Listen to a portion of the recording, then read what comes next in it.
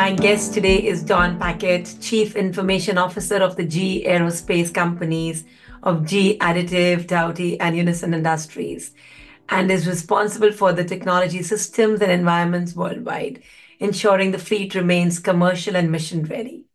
Don oversees three P&L units, driving strategy for 3D additive, printers, propeller systems for turboprop commercial and military aircraft, and global supply of gas turbine components and electrical mechanical systems. Dawn holds a bachelor's degree in management information systems from Miami University and a master's degree in strategic and organizational leadership. She molded a leadership approach using her journey as a guide to steer away from approaches she found unappealing. Without further ado, let's listen to the valuable insights as Dawn navigated her journey as an executive. Hi, Dawn. A very warm welcome to Atlanta Diaries. Hello, Emma. Thank you so much for having me. I appreciate you giving me the opportunity to tell my story and inspire others. Awesome. Love to begin with understanding your early childhood. Share with us in what ways you think it played a role in shaping the person you've become. Yeah, so when I sit and reflect on my early years, I recognize how my upbringing in a lower middle class environment that was really marked by family struggles, including challenges of alcoholism. I think it profoundly influenced my development and aspirations. These experiences, far from being mere obstacles, they served as a critical lesson that steered me toward the path I'm on today. And, growing up, the concept of normal, right, was elusive, leading me to navigate a world where stability was a luxury. I recall vividly the days of waiting in line for basic necessities like cheese and bread, and the frequent moves to different school districts as my parents sought better opportunities for us. One particularly striking memory is seeing the stark contrast between my family's modest grocery cart and that of a classmate's family that was overflowing with goods. The difference in how we paid, we relied upon food stamps. And that became a source of embarrassment and a stark indicator of financial disparities, especially when it became fodder for grade school gossip. These experiences fueled a determination in me to break the cycle of the financial and emotional instability that had characterized my upbringing. This resolve wasn't born out of a disdain for my past, right? But rather for a desire for a different future for myself and my children. My educational journey, bolstered by mentorship and support that I received, played a critical part and a crucial role in overcoming the barriers of poverty and becoming the first in my family to graduate from college. And that's a milestone that symbolized hope and the possibility of change for me. Wow, that sounds like a lot of challenges, Dawn. Yeah, and the other thing that I would say, throughout my life, including my executive roles, an example of what I and many others face could be, some folks refer to as the mean girl syndrome, a pattern of bullying and or manipulation, right? So these encounters, while they're challenging, have been invaluable for me in teaching and learning resilience and helping me define the person I am to be and the values that I strive to uphold. I remember you mentioned last time that your mom gifted you a t-shirt at your graduation party. So take us through moments on how you really navigated your journey to college. Yeah. And there was a running joke in my family that I was adopted, not because of any lack of connection, but due to the stark differences between me and the rest of my family. This humorous idea, rather than making me feel isolated, highlighted my unique path in the character from a very young age. I believe that every child embarks on their own journey, shaped by a mix of internal and external factors that are carved out of our distinct personalities, right, and our futures.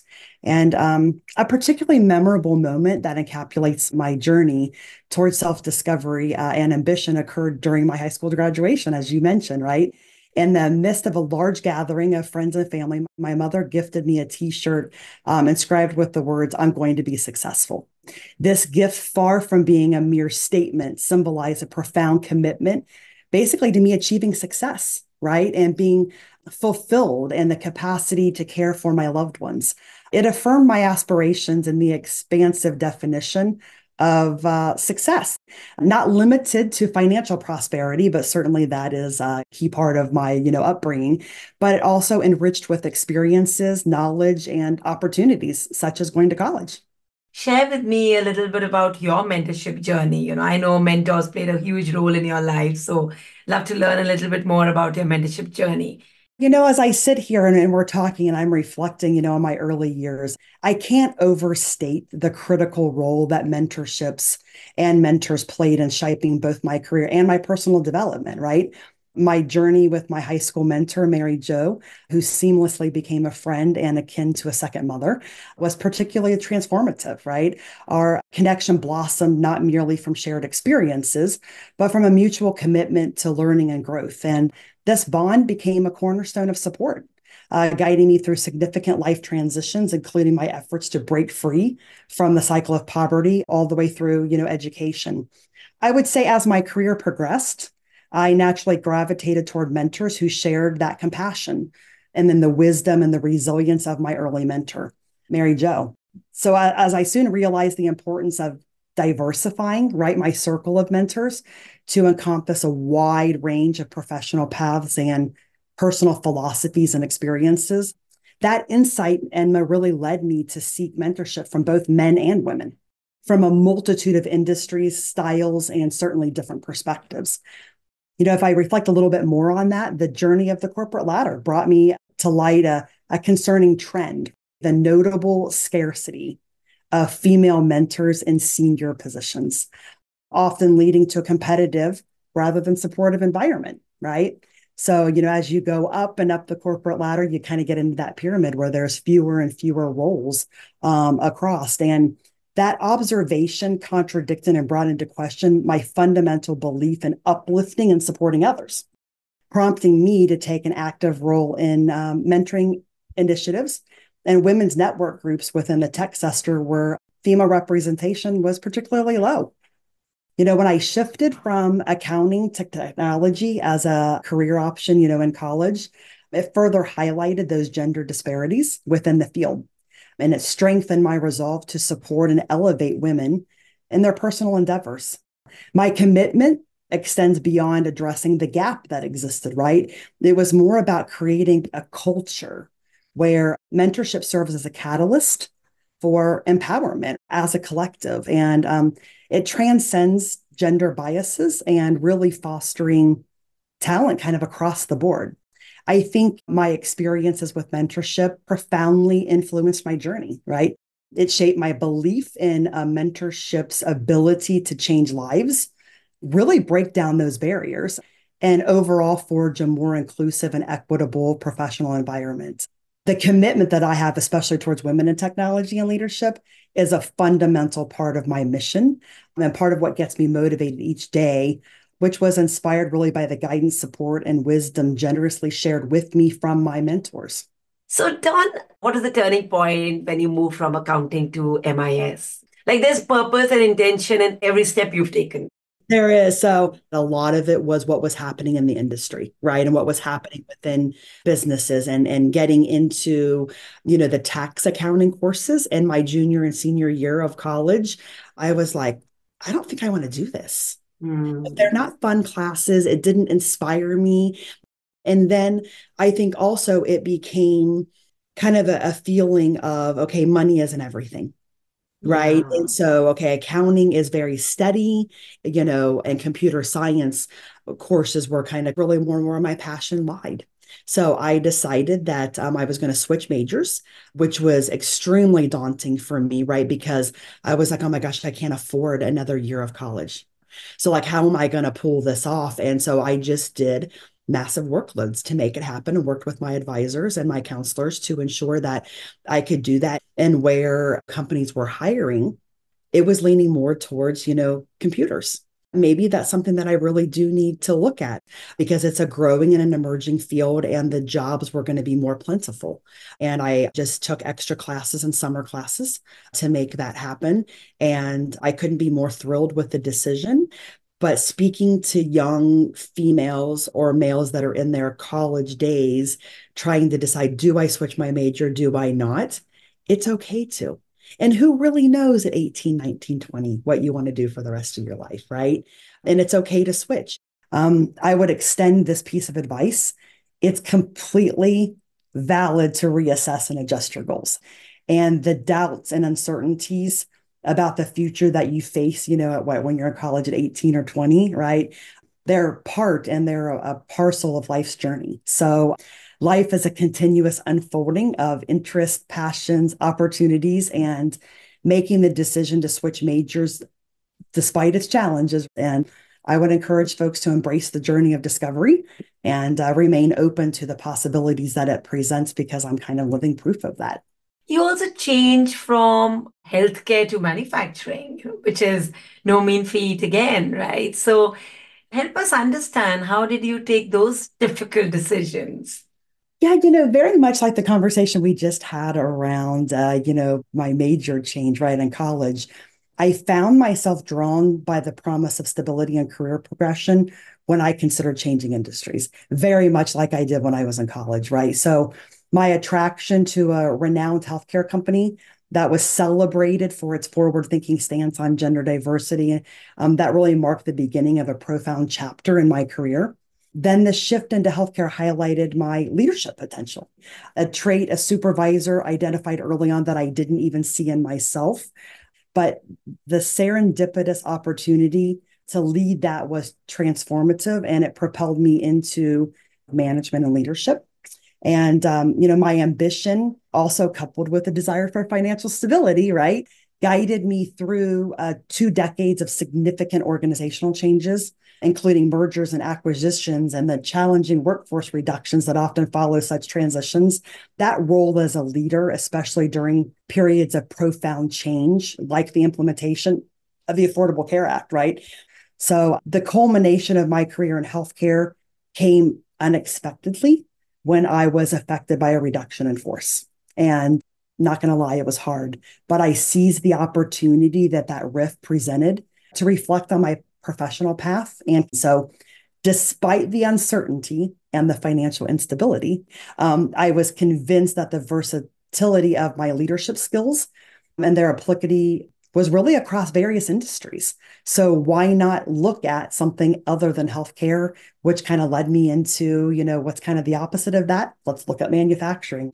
So as I was contemplating all of that, that period in time, led my husband and I to make a bold decision. Let's take a year off. Let's take advantage of that reduction in force and not take a different role within the healthcare industry that I was very comfortable with, but use that time to really cherish the moments with my family and deliberate on what the next chapter was going to be. So it allowed me to consider my next career move from a place of calmness and reflection. And my overall need for a new direction steered me towards the aerospace sector, right? Which was an industry that was starkly different from healthcare. So when I look at, moving careers and saying, okay, this really just isn't fun anymore. I'm not as passionate about it as I used to be. How do I come up with new opportunities? And that's really what led me into the manufacturing world. And I navigated through tons of interviews and often faced a lot of rejection, right, during my search. It reminded me of values from my mom, resilience, the courage to venture beyond my comfort zone, the importance of perseverance. So ultimately, my resolve led me to a significant opportunity within the aerospace industry, a sector that I really had never previously considered. But that year off and really thinking through what I wanted to do and what I wanted to be and where I could make my mark was really something that I embraced. And the possibility of the transition was met with a combination of excitement, but if I'm being quite honest, a tad bit of doubt. So one thing that I do as a mentor, Enma, is I share this part of my journey. It had career setbacks, right? And things such as a riff, it can open doors to growth and new opportunities and new beginnings that you really didn't see as part of that turmoil, that was going on. So I think my story is a testament to the idea that our value and our potential, it's not limited by external factors such as a riff, right? Or one's age or gender, but it's also reaffirmed by, faith and resilience, the adaptability, the transformative power of embracing those new opportunities. And the chance to work in the aerospace industry really offered me that opportunity of a lifetime. So the shift from healthcare to manufacturing, it's been a humbling experience, but it's also been an empowering experience. It's marking a new phase in my life where I'm able to bring my authentic self to work, face new challenges head on, and really contribute to a field that once seemed way, way out of reach. Wow, a lot of courageous decisions and a lot of pushing yourself out of your comfort zone, Dawn. For sure. So, if you had to reflect on your journey over the years, did you ever experience gender bias? So I would say if I reflect on my time in the healthcare sector, right? So my journey, it was a rich tapestry of both opportunities and challenges. Certainly, as you noted, influenced by the gender dynamics within the technology domain, right? So while women were prevalent in the operational and business roles, the representation in technology was markedly lower, right? But through networking and mentoring, I navigated the realms and I gained invaluable insight and experiences that shaped my career, right? So, a particularly defining moment in my career provided what I'll refer to as a deep learning opportunity about the essence of recognition and the impact of leadership decisions. So it became very apparent during my tenure in the healthcare space that female representation in the technology leadership team was significantly less than anticipated, right? So there were these leadership offsites that were held, and they traditionally culminated in an award ceremony, right? Celebrating organizational achievements. And they became a focal point for my expectations around recognizing my entire year of notable contributions. And that year, and in particular, when I think back to this moment in my career journey, the ceremony's awards shifted from monetary awards to gadgets to artwork by renowned, photographers, and each description seemingly echoed my accomplishments when someone was recognized for the reward. And the award would be, stated what it was and what the accomplishments were. And every single one of those echoed what I had achieved. But as that event unfolded and the awards were distributed, my name was notably absent, right? And the shock and the disheartenment I felt upon realizing that my efforts would not be publicly recognized despite meeting the criteria, it was profound. That situation was exasperated by an interaction with a senior leader who, in a well-meaning but ultimately dismissive gesture, offered me a choice of remaining photographs as a form of acknowledgement. And that led to a subsequent conversation with my direct manager that further highlighted that discrepancy between perceived acknowledgement and the meaningful valuation of an employee's contributions, right? Especially as a female in that technology world that was really dominated more by men, right? And that incident in and of itself has really etched itself in my memory. So from this experience, I learned a vital lesson on leadership do's and don'ts, especially the importance of treating individuals with respect and the acknowledgement that they deserve. That moment really significantly influenced my leadership approach. It underscores the importance of recognition and its enduring impact on individuals because I can still talk about it today and I feel that fire right in the pit of my belly. So it taught me the crucial role that we as leaders play in fostering an inclusive and respectful organizational culture and emphasizing that actions must align with the core values to truly inspire and lead effectively. That sounds like a very, very traumatic at some level situation, Dawn. And thank you for sharing that. Of course, you came out stronger, and I guess it led you to greener pastures, right? So, who was your go-to person at that point of time? I'm just wondering, how did you sort of deal with such a situation? Who was your safe space? Because it is lonely on top. Yeah, yeah. So, reflecting on that pivotal moment in my career, I immediately reached out to Mary Jo, who was my high school mentor. And we talked about encountering such a significant professional challenge, right? And together we dissected that situation. And it led really to a valuable realization on my part that the issue at hand wasn't a reflection of my capabilities or actions or what I did or didn't do, but really it was rather the environment and the actions of others within it. So their perspective was not only enlightening, but also comforting because it provided a foundation for my response to the situation, right? The support and insight of my husband, who also, he navigates these complexities of leaderships within the technology sector. They were indispensable. So between the conversations with my mentor, Mary Jo, and my conversations with my husband, while they weren't always centered on business strategies, right? But we frequently touched upon the nuances of leadership and its personal impacts. And those discussions were a source of strength and clarity for me, right? It helped me to navigate through the emotional aftermath of those events because, as you noted, they were profound, right? And it was hurtful. And what do you take away from that? So the dialogue also went outside of my immediate circle to include other women within my professional network. So sharing my experiences with them was not about seeking validation or for them to commiserate with me, but more about opening a channel for collective learning and support. But I would say, overall, Enma, those mentorship relationships and those conversations, along with the passage of time, it introduces the challenges and my perspective on the situation. And it's evolved from one of being immediately disappointed with the recognition or the lack of recognition, right?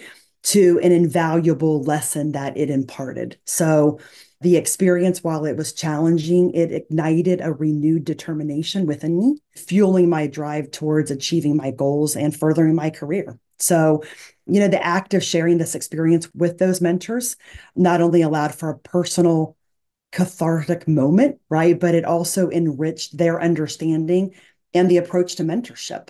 It provided them with concrete examples to draw upon when advising others on navigating similar challenges, right?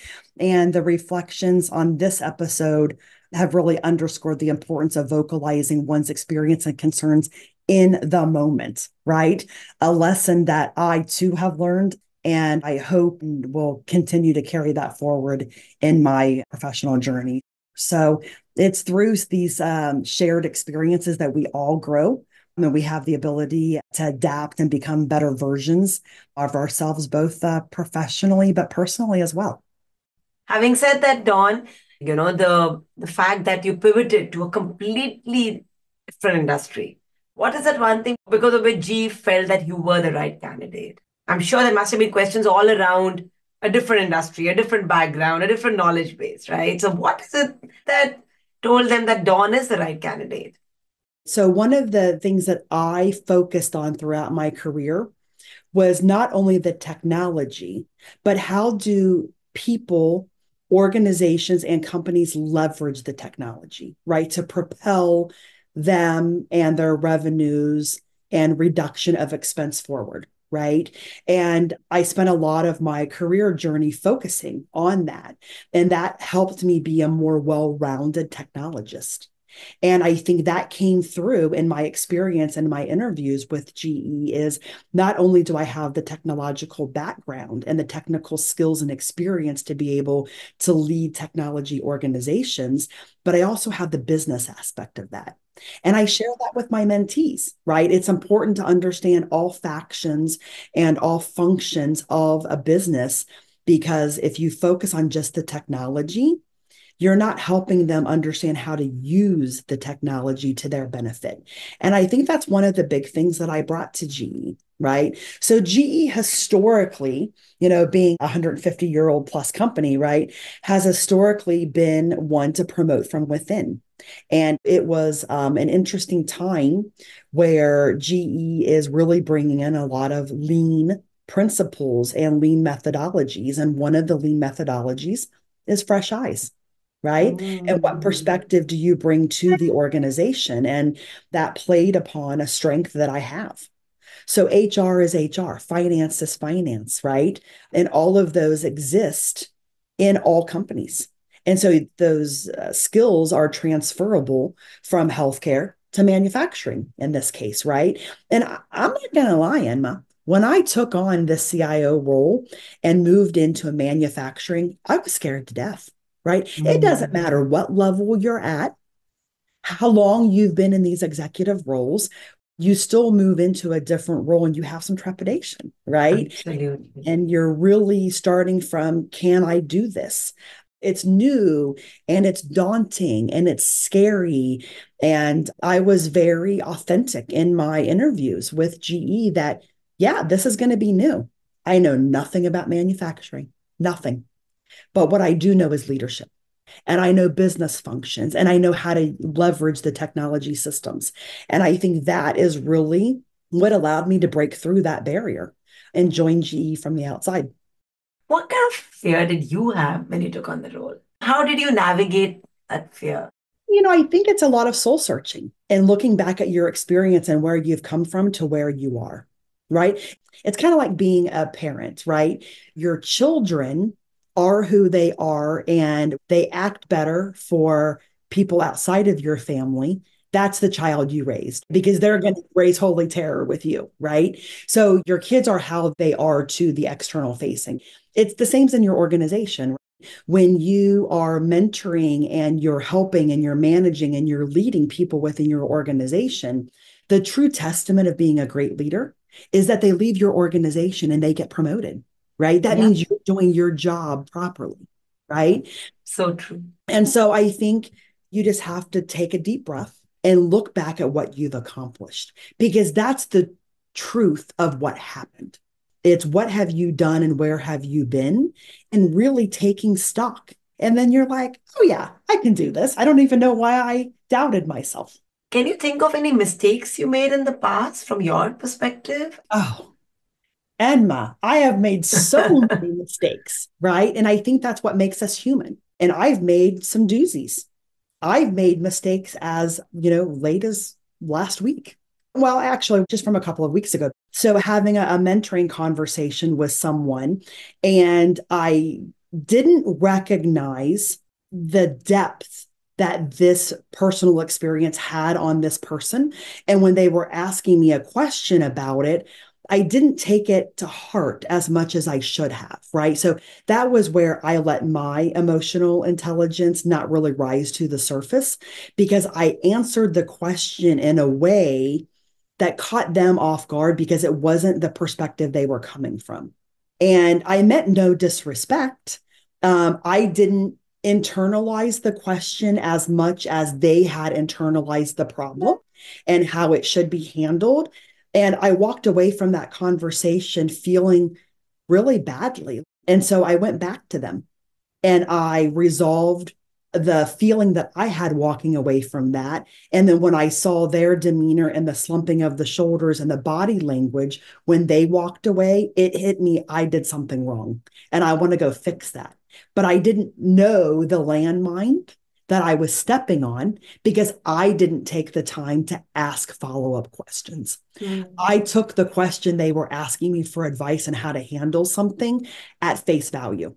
And Mm. I know better, Enma, right? I know better with my 20 plus years of leadership experience to ask those questions and to dig a little deeper. And I took away from that even if I'm going to be late for my next meeting, that person is more important than the next meeting I have. And if I have to explain why I'm late, I need to be able to do that and take the time for the individuals that need it. Yeah, that is so true. Looking back on your journey thus far, what advice would you give to your younger self? Do everything that you can do to achieve that dream because it doesn't matter your background, doesn't matter where you come from, it doesn't matter your race, your ethnicity, your gender, your experiences. It's all around the motivation and the fire that you light within yourself. And anybody can achieve anything regardless of where they started. I'm a true testament to that if you just listen to my journey, right? But I didn't always feel that way. And so I wish I could go back and tell my younger self it's going to be okay. And I wish, when I had that period of not working and deciding to take off for a year and really making that leap of faith, right? I wish I could even go back and tell myself, 2.5 years ago, right? It'll be okay. The universe has big things in store for everyone. And if you embrace it and you have faith in that journey in God and in yourself to be able to, master what you want to accomplish and what you can, you have everything before you. And it's only what you choose to do and what door you choose to open. And you never know what's going to be behind that door. And it's probably terrifying, but walk through it. It's okay. You'll be able to use everything that you've experienced and your education and what you've learned and the people that have inspired you and helped you to get to where you are. Use all of that to help you open that door and take the step through it. You won't regret it. Thank you, Dawn. This has been so amazing. And I really appreciate all that you've shared in this conversation. Thank you, Enma. I appreciate it. Thank you for being a part of this incredible journey with Atlanta Diaries. I have had the privilege of hosting guests who courageously shared their most vulnerable selves with me. And even if only a small segment of these conversations can champion the journey of one person, it will be worth each and every moment. And together, we know we can create an even greater impact. So I do have a humble request for you. If you found value in these episodes, please consider sharing the podcast with your friends, family, and on your social media. I would also love to hear your thoughts and will really appreciate if you could take a moment to leave a review or rating. See you next week for another inspiring journey on Atlanta Diaries.